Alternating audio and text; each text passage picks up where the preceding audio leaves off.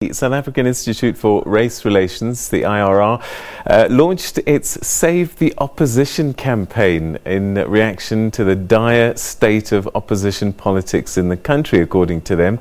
Hermann Pretorius is the campaign coordinator for the Institute for Race Relations, and he joins us now to tell us why the need for the campaign.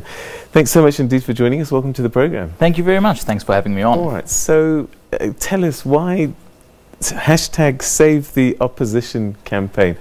Are you entering into politics now? Because I believe that what you do is advocacy. Well, political advocacy. In this case, we're advocating for better politics, and I think the South African people deserve that, and I think they expect that. We shouldn't make the mistake of thinking that in a constitutional democracy, holding the government to account is enough. The opposition plays a vital role, a constitutional role, a moral role. They are a check on the immense powers of government granted by the Constitution. So, says who? The Constitution. They are the voice of millions of South Africans who don't have power.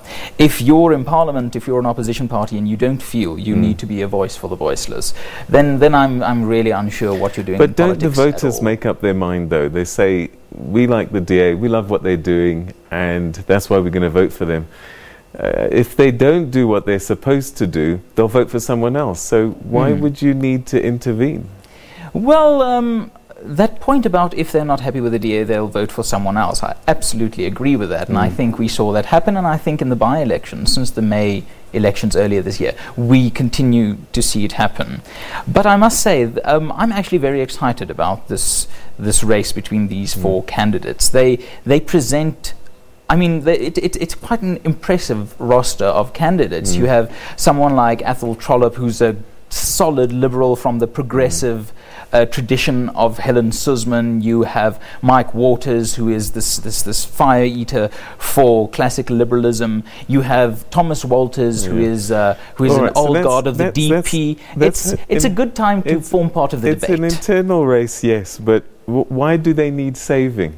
That's, I guess, perhaps. And what are you hoping people will do? Well, I'm hoping people will step in to save them.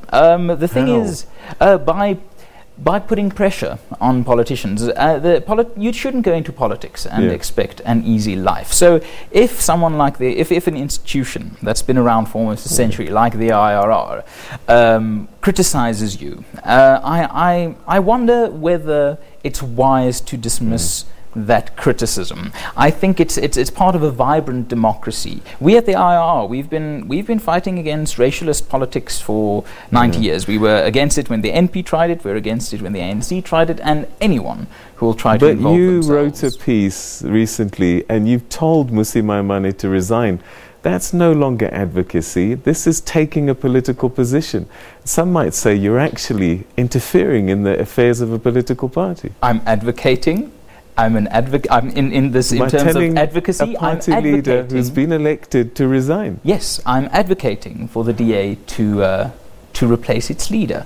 So I don't think that's beyond the realm of what's acceptable in a democratic constitutional democracy. But how is it that you get to decide who should be? Oh, I don't. At no point. But you've told him to resign. Yes, and has he listened? Apparently, I'm not as powerful as people think I am. It's my view that Mr. Maimane should resign. I think it's fair to hold that view. I think there's merit in that view.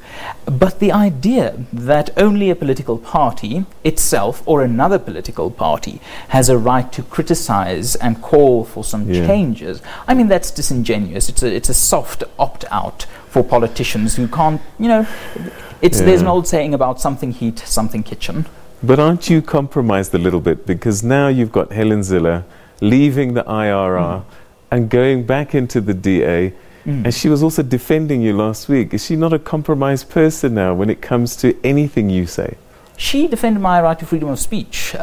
She didn't defend the content of my article. But I must say, at several points during the existence of the IRR, candidates like Athol Trollip have had good relations with the Institute. We have worked solidly with these candidates and with the Democratic Party as a whole. So we are happy if someone like Athol Trollip or Mike Waters or Helen wins. This is a good election to have. And if you want to frame it in terms of a historical question, it's very interesting that you have the old progressives, the old Democratic Party, people like Thomas Walters and Athol Trollope, and then you have against people like Mike Waters and Helen Zille. It's a fascinating conflict. Is this about the DA or opposition parties in general? Because in the city of Johannesburg, city of Pretoria, we have opposition parties which are the ANC.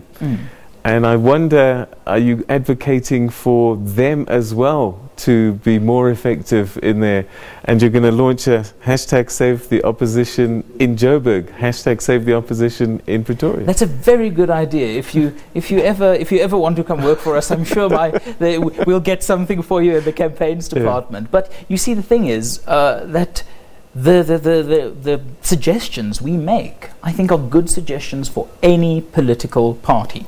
It's get rid of the racists in your party, stamp out corruption, make sure that you elect good leaders. I mean, and keep to principle. Don't play opportunist politics. Are you an advocacy group or a pseudo-political grouping that's punting out your own ideas? Because you sound very much like people who want things to happen in a certain way, and this is what political parties do.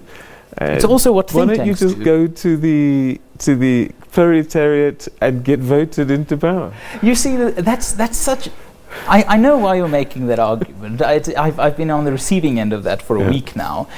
But let's be honest, that's such a soft landing that politicians want to set up for themselves by saying you can only criticize us if you're a part of this party or another political party. Now, let's have a hypothetical situation here. Let's say... No, but you want to save them. Yeah, absolutely, because we're a principle-based organization. We're not a political party. We have worked with people like the PAC in the middle of the 20th century to fight apartheid. We are not in this to pick winning sides. We are in this because we believe in classical liberalism. And for classical liberalism to work, you need a strong opposition. So what if you save the DA and they win an election? Then you've interfered in politics. And that will be awful. A think tank interfering in politics, unmentionable. It's almost as if think tanks world over should reconsider whether they shouldn't just, like things on Facebook or on Twitter. Think tanks are there to challenge and to debate and, yes, to interfere. And if we can interfere in this election, get someone like Athol Trollope in there, someone like Mike Waters, I mean, we'll be happy with that end. As long as we so the can DA have that don't debate. think they need saving. They think They're you're wrong. interfering. And I just wonder, how long do you think this campaign will last, and what will success look like? Success will look like...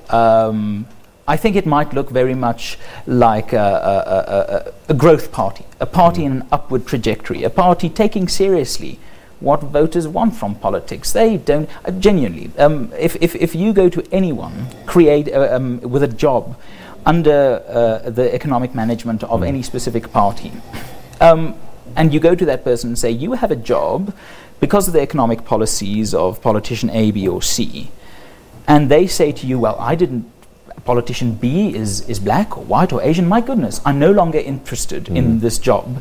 The thing is, South Africa we have racial problems, but that doesn't mean we need, race-based solutions. All right, Hermann, we're going to have to leave it there. I have a feeling we'll chat again to you in the near future, but let's see what happens with your campaign in the coming days. Thanks so much indeed for your time. Thank you. All right. Okay, so now the man